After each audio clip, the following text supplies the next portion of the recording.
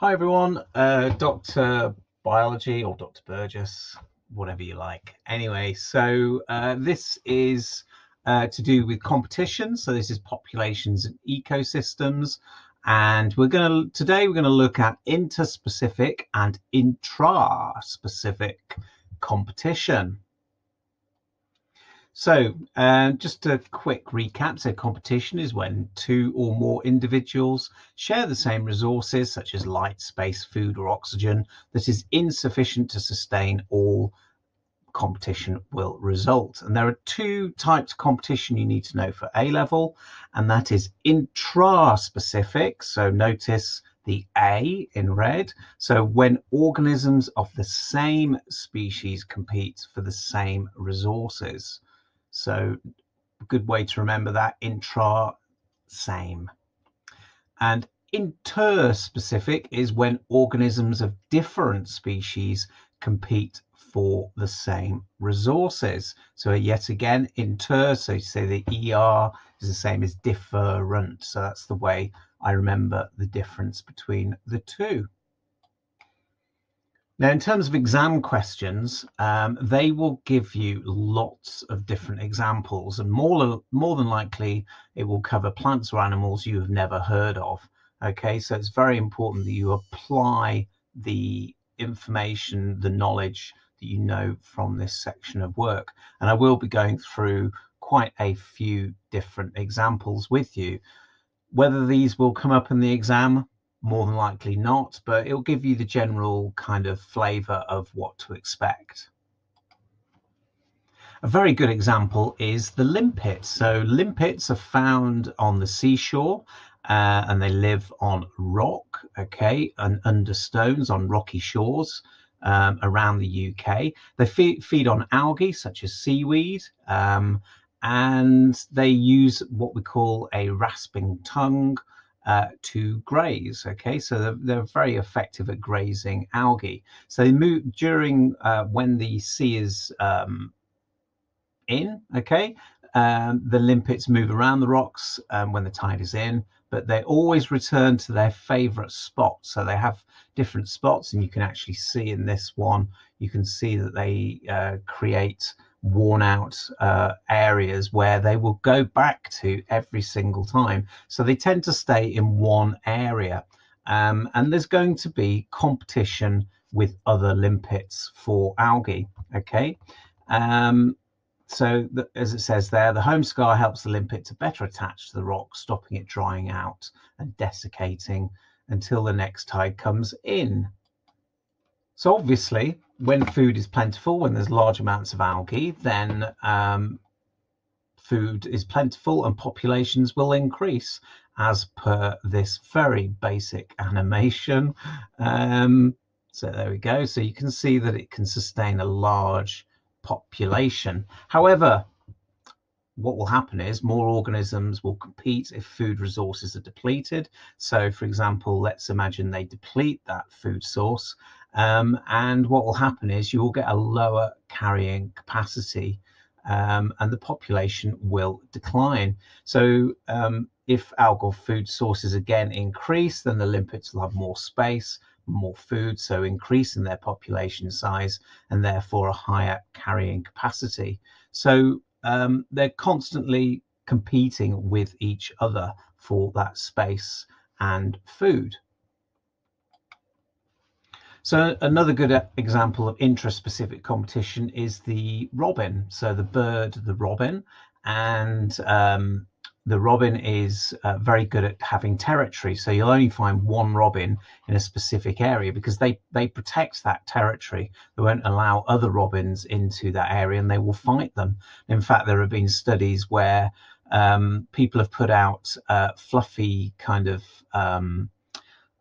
fluffy toys of robins, and the actual real robins will attack those fluffy robins because they're looking for the red breast, and therefore there is intraspecific competition. So before I talk about interspecific, I just want to talk about something called the ecological niche. So we talked about niches. So a niche is where an organism lives, and what it does includes all the biotic and abiotic conditions to which an organism is adapted to survive, reproduce, and maintain a viable population. Now, you will not find different species in the same niche, and so many species are highly adapted for specific food sources, and this is what we call resource partitioning. So although you can see these birds, so these warblers, they live on different parts of the tree, so they have different niches on a tree, and they spend their time eating in different parts of the conifer or spruce trees where they live. Okay, this was the idea concluded by Robert MacArthur in a study on five Northern American warbler species. So this is called resource partitioning, and the advantage to these warblers are that they can utilize different parts of the tree, and therefore they're not directly competing with each other for the resource.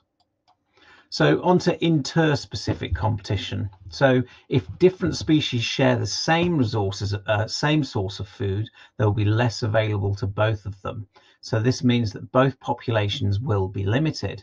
So if two species are competing and one is better adapted to its surroundings than the other, then the less well adapted species is likely to be outcompeted, unable to live alongside the better adapted species.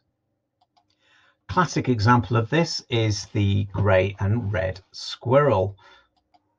So red squirrels are native species in the UK, and they've been around for about 10,000 years, whereas grey squirrels were introduced from North America by the Victorians in the 1800s, and they escaped and developed wild populations in the late 19th century. So the problem is for the red squirrel is that grey squirrels compete more successfully for food and habitat.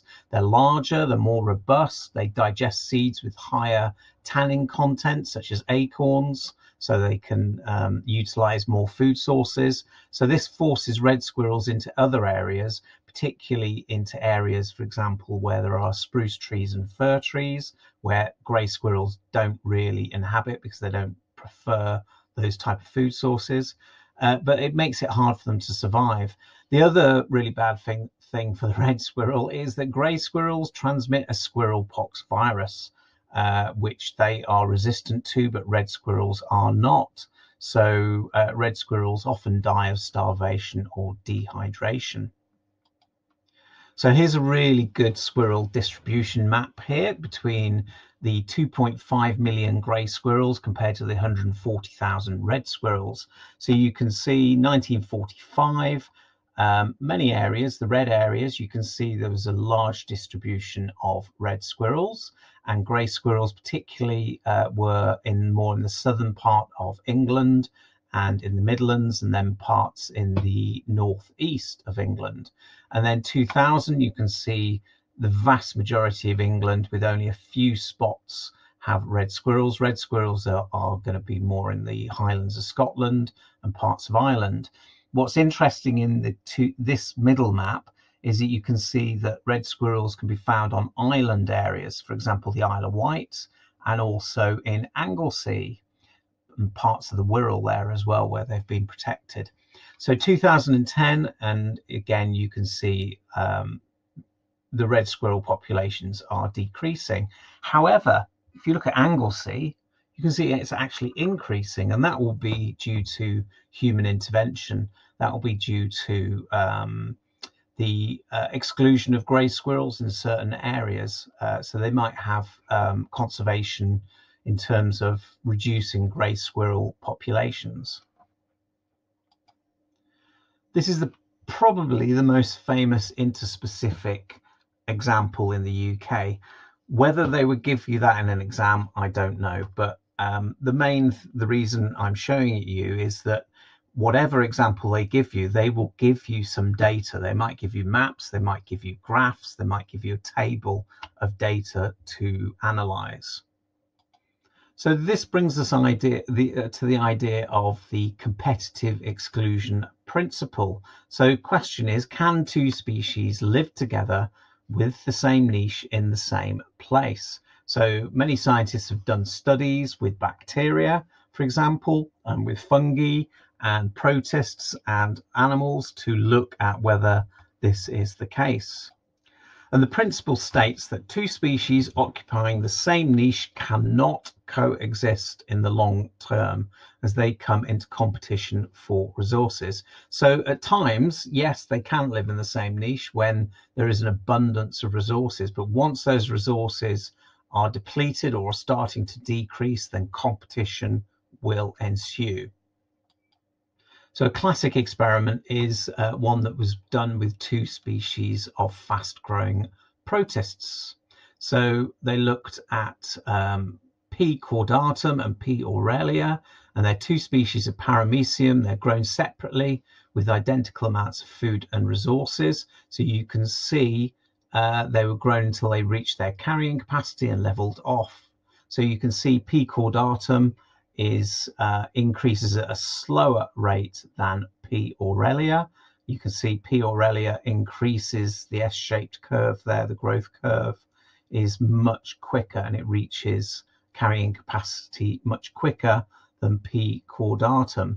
So there's a difference in those species growth rates. So when these scientists grew them together, P. aurelia outcompeted P. caudatum, causing its extinction. So it's the idea that two species competing for the same resources cannot coexist in the same place at the same time.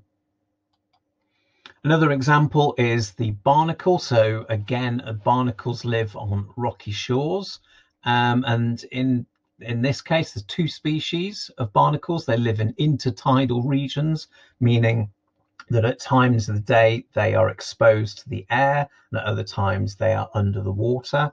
And you can see the two species, the brown species and the blue species. So apologies for my for saying this, probably getting this wrong, but I think it's thalamus and balanus.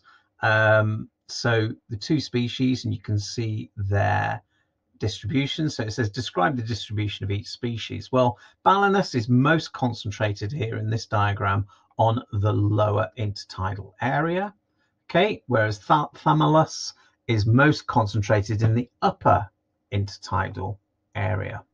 Okay, so it says there's a question here. Larvae of both species are free swimming and can settle anywhere on the rock. Suggest why don't we see both species living together? And the reasons being that there are, excuse me, I'll just move myself over there. The reason is that it's due to abiotic factors. So it's not just biotic factors. So abiotic factors, there's desiccation, going to be more desiccation and drying on the upper shore. So they're exposed to the wind and the sun. They're also able to withstand wave action. So balanus is able to withstand wave action on the lower shore. Biotic factors, there's going to be competition for food and position. Now, there's a famous experiment done by, I think it's Joseph Connell. And in the first experiment, Connell removed the thymallus from the upper area and no balanus replaced it, okay? So he concluded that balanus could not survive in an area that experienced so much desiccation. So that would point to the fact that thymallus has some form of adaptation to reduce desiccation. He then did another experiment where he removed balanus from the lower area and thymallus replaced it. So the conclusion to that was that balanus was a more successful competitor in the lower zone.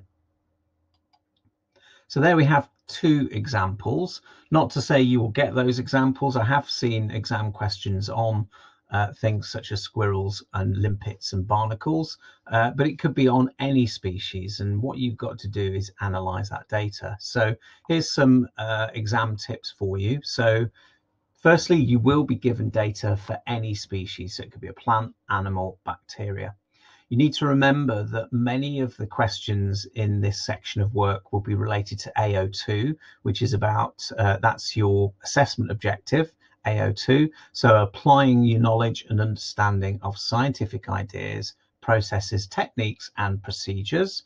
and you will be expected to analyze and handle quantitative data. So you need to analyze, interpret, and evaluate scientific information.